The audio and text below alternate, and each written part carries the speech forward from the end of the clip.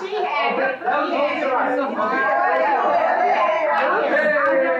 Oh, so wait a minute, because you yell louder, I'm supposed to, so you're displaying a behavior that is deemed inappropriate, and you think that I'm going to now look over at you and give you all the attention of the classroom and show everyone that the wrong behavior gets all the attention while there's still people raising their hands, waiting patiently.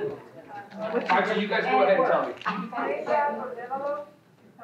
To bring out, okay, what was your answer? To bring out the Okay. By the way, did you guys get like what just happened? Yeah, awesome, stretched, whatever you guys did. Did you guys get what just happened?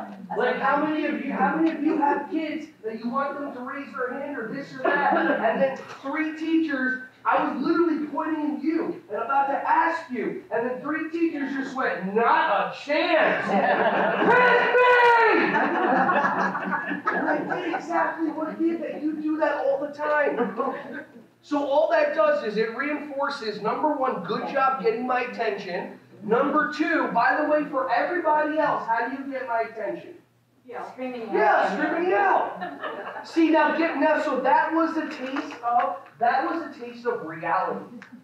Not the matrix that our brains tell us, well, you shouldn't do that, and that shouldn't happen, and you should be this way, and that should be that way. I have teachers, I'll do a 2-hour behavior management workshop 1 hour in after I teach this and after I teach that. One teacher goes, okay, I got it, but now I have a question. I'm like, okay, great. I tell my kids not to do something and they do it. I'm like, okay. She's like, that's it. What do I do? Why are they doing it? I'm like, what do you mean? Like, what else do you do? She's like, no, that's it. If I tell you, don't touch her. Exactly. No, that's it. That's it. That's reality. That's reality.